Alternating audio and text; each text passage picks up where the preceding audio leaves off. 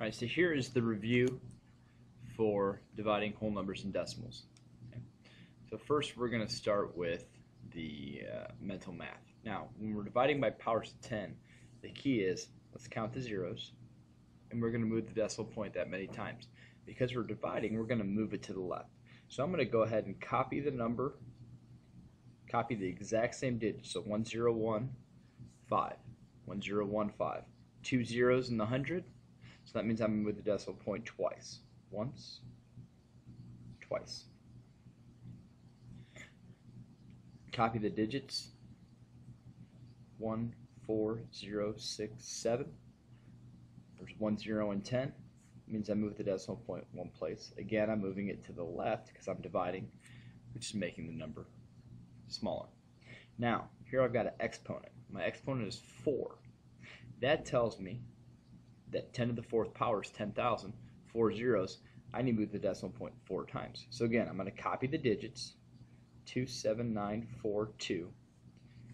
Decimal points here. 1, 2, 3, 4. Again, I don't have to put a 0 in front because 0 is the same thing as nothing.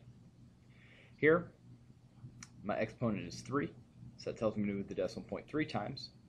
6, 3, 4, 0, 4, 1 are the digits. I'm going to move it 3 times. It was in right here, so 1, 2, 3. There's my answer. Okay, so that is dividing by powers of 10. All right, estimating each quotient. Now, I'm going to count by 4s, because that's my divisor, because I'm splitting this into 4 groups, till I pass 13. Now, here's what makes dividing or estimating quotients so much different, because I want my numbers to come out even. It's so much easier when I divide by a number that comes out even. There's nothing left over. Okay? So when I count by 4s, the 2 closest multiples of 4 to 13 are 12 and 16.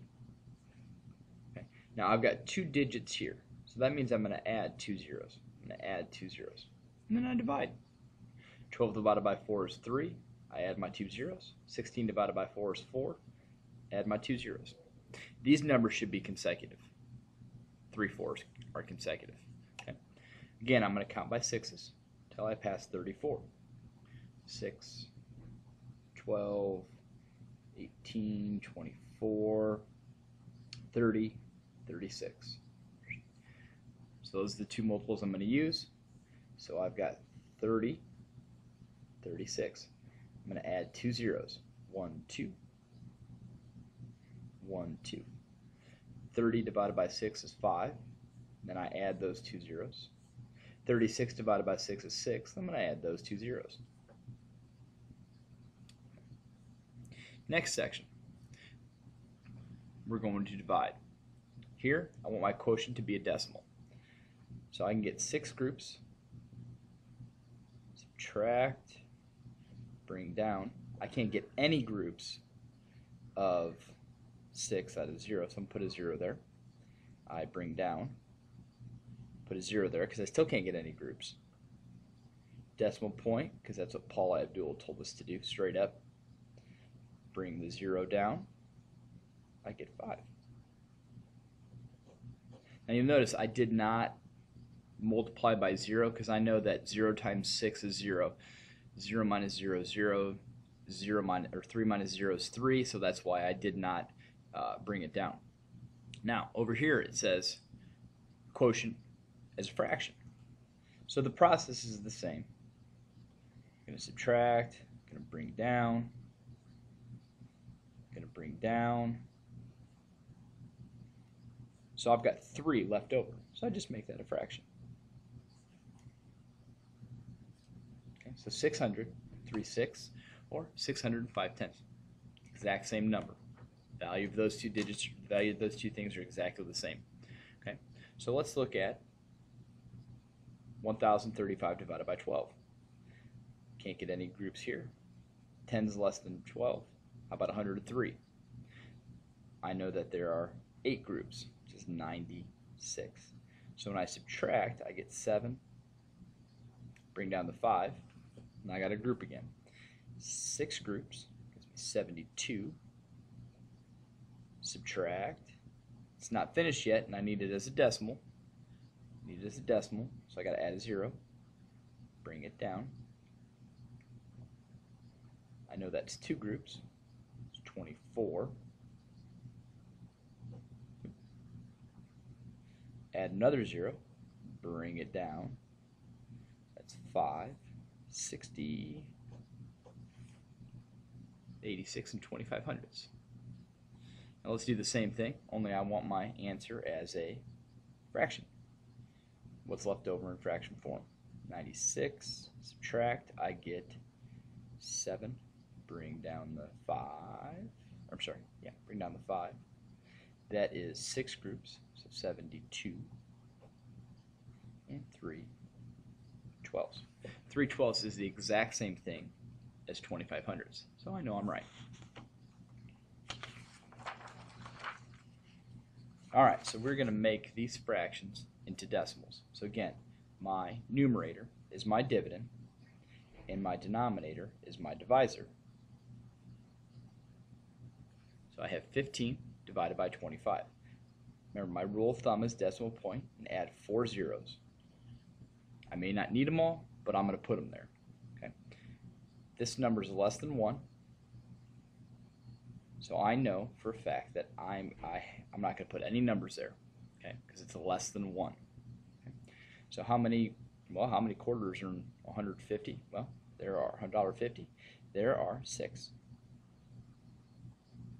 And it comes out even. That's it. That was a quick one. Then I've got 7 divided by 8. Again, I'm adding my decimal point and 4 zeros. And then I divide. So I can get, let's see, that is 8 groups, 64, subtract 6, bring down the 0, 7, 56, subtract, bring down the 0, make that look like 6, and that would be 5. Came out even, I'm done. So 875 thousandths. Again, 7/8 is less than 1, 875 thousandths less than 1. Okay. So let's find in the quotient. We've got some decimals in my dividend. So I go 8 3/10 divided by 5. Now, because I start with a decimal, I've got to finish this decimal. So if it doesn't come out even, I'm going to keep adding zeros. Subtract. Bring down the 3. First thing I forgot to do is move the decimal point. Okay. So 6. You can pull 6 groups of 5 out of there, so 30.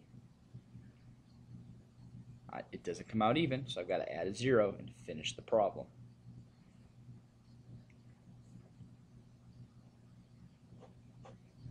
Comes out even, 1 66 hundredths. Let's go over here. So I've got 96 hundredths divided by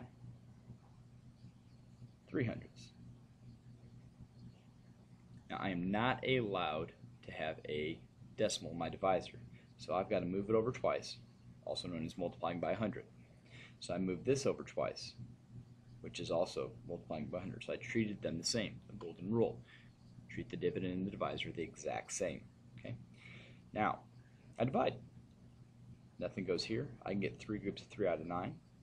Subtract, get 0, bring down the 6, and that is 2 groups, and that comes out even, 32. So if I take 96 hundredths, split them into groups of 3 hundredths, I get 32 groups. Okay. All right. So the 3 basketball teams from ZCHS, 45 total people, take vans to their games. If each van can hold 12 people, how many vans will be needed? So again, 45 divided by 12. 3 groups, so 36, subtract, and I get 9. So my answer is 3 and 9 twelfths. Am I allowed 9 twelfths of a van? Can I take 9 twelfths of a van? No. So I need 4 vans. If I take 3 vans, I only get those 9 people, they get left behind. We don't want to leave anybody behind. Okay. All right, 2 more problems. Okay. I went to the bakery and asked how many dollars I had left. How many donuts, sorry, they had left. I was told 85. How many dozen can I purchase? So 85 divided by 12. Okay. That's 7. 84.